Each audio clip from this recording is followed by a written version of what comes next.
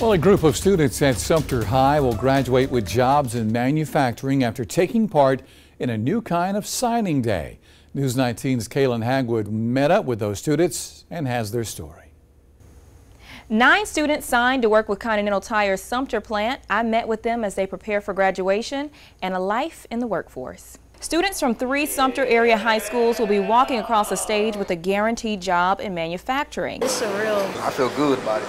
I'm ready. This comes as part of a partnership between Continental Tire, area schools, and several local entities to establish a youth apprenticeship program for seniors that includes paid on-the-job training. We call each other family now. As we progress, it's turned into like a brotherhood, and all of us just like encourage each other and push each other and motivate us to get to the position that we're at. In March, all their hard work paid off as they prepared for a new kind of signing day, not for sports, but for a job. It made us feel like we were really getting signed to sports or something. I was so excited. I was so happy. My mom was so proud of me. To me, it felt like I achieved one of my goals that I wanted to do from the start of the beginning of the school year, and that, it's like I made it. I finally got to a good job. Now when they cross the stage to graduate, they'll receive a nationally recognized credential from the U.S. Department of Labor along with their high school diploma. Nothing comes easy, but if you push for it, you will achieve your goals.